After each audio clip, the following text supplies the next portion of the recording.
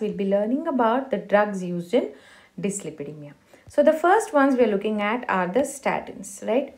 So the mechanism of action is mainly they inhibit FMGE reductase, which is a very, very important enzyme in the synthesis of cholesterol, right? It is a rate limiting step for the synthesis of cholesterol. So whenever you inhibit this enzyme, obviously there is a anti-dyslipidemic effect, right? It also increases the number of LDL receptors. So cholesterol is taken away from the blood by these receptors. So the serum cholesterol reduces, right? That is how the statins act. Now let's look at the names of these statins. These are atorvastatin, rosuvastatin, pravastatin, simvastatin, fluvastatin, serivastatin and pitavastatin. Now there are a few non-antidyslipidemic drugs which also end with statin. So don't get confused with these names. These are cilastatin, pentostatin and somatostatin. These are not anti-dyslipidemic drugs. Okay. Now, a few important points about statins. Statins have maximum LDL cholesterol lowering potential, right? Please remember this point. But they are given late at night. But the only drugs which can be given during any time of the day are atorvastatin and rosuvastatin. Because they are long acting, their action will last for almost the entire day. So you can give it at any time of the day. Now, what are the adverse effects? These are myopathy.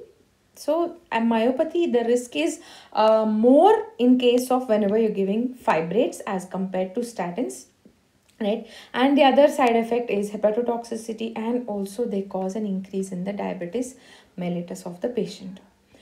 Now, what are the pleiotropic effects? These are the beneficial effects of statins. They cause plaque stabilization, endothelial dysfunction, and they reduce the inflammation, they reduce oxidative stress, and they also reduce the thrombosis in patients. These are the good effects of statins, right? So let's look at a few special points about a few important statins. Simvastatin and lovastatin, these are prodrugs, right? And they have maximum CNS penetration. So they are converted into the active form after the drug has been consumed. Rosuvastatin is the longest acting drug, right? And pravastatin has negligible metabolism by CYP3A4 enzyme, right? So there is a risk of myopathy. So the risk of myopathy is very less, right?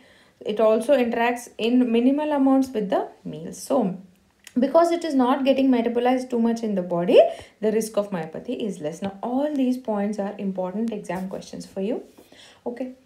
Now, intestinal cholesterol absorption inhibitor, that is Ezetimibe, it inhibits NPL1C1, that is Niemann-Pick-like 1C1 in the intestine, thereby inhibiting the absorption of cholesterol. Okay, there is upregulation of FMGE reductase in the liver, so the liver will start synthesizing more cholesterol.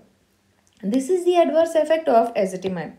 Now, FMGE reductase, we have seen that it needs to be inhibited, right, so that the cholesterol levels reduce. But Ezetimibe, it causes upregulation. So you should always combine Ezetimibe with statins, right, to prevent tolerance of the drug. Now let's proceed to the next class of drugs, that is fibrates. These include clofibrate, fenofibrate, bezafibrate and gemfibrozil. Okay, they act by PPAR alpha stimulation and they increase the lipoprotein lipase, thereby reducing the triglyceride level. Fibrates, please remember, important point, they have the maximum lowering potential for triglycerides. Okay, fibrates, triglycerides, always remember that. Now the next class of drugs we're looking at are BABAs. These are bile acid binding agents. These include cholestyramine and cholestyramine and cholestyramine.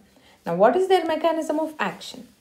We know what is enterohepatic circulation. The bile acid carries substances from the gut and releases into the blood, from where it is reabsorbed again. This whole thing we are calling it as enterohepatic circulation, right? So this bile acid binding agents, they interrupt this enterohepatic cycle and cause excretion of the bile acid, right? So these are the drug of choice in children and pregnancy because they are safe drugs. Cholestyramine and cholestyramine are not easily palatable. So cholestyramine can be taken orally. So the bile acid binding agent that can be given orally is cholestyramine. Now let's proceed to niacin.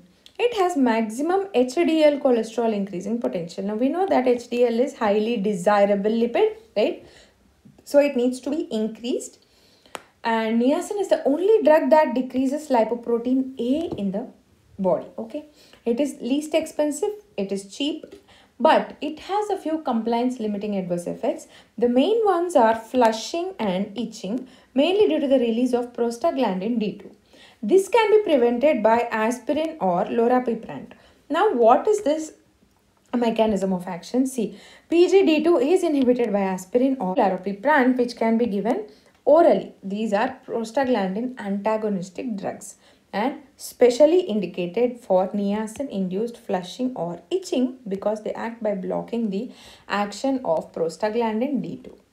Now, what are the other side effects of niacin? These include hyperuricemia, hepatotoxicity and insulin resistance. Okay. Now the next type of drugs are the newer drugs. These are PCSK9, that is pre-protein converting SUBTILISIN KEXIN type 9 inhibitors. Okay. PCSK9 binds to the LDL receptors and takes it to the lysosomes that results in the breakdown of these LDL receptors. Thus PCSK9 inhibitors prevent the breakdown of LDL receptors. Now we know that we need more LDL receptors so that they can take away this lipid from the bloodstream, right? So because PCSK mainly causes breakdown of LDL receptors, we have to give PCSK9 inhibitors. So when more LDL receptors are present, they can take up the LDL cholesterol from the blood. So we can use these drugs as hypolipidemic drugs. What are these? And these are inclisiran. It is a small molecule inhibitor of RNA, and monoclonal antibody against PCSK9. These are alirocumab and evolocumab. Okay. The second type of newer drugs are microsomal triglyceride transport protein inhibitors. Now, triglycerides are packed in VLDL by this microsomal triglyceride transport protein. So, the drug which inhibits this mechanism is lomitapide. Okay. The third type of drugs are MIPOMERSEN. So what are these? These are antisense oligonucleotides against ApoB100. So they decrease ApoB100 containing lipids in the body.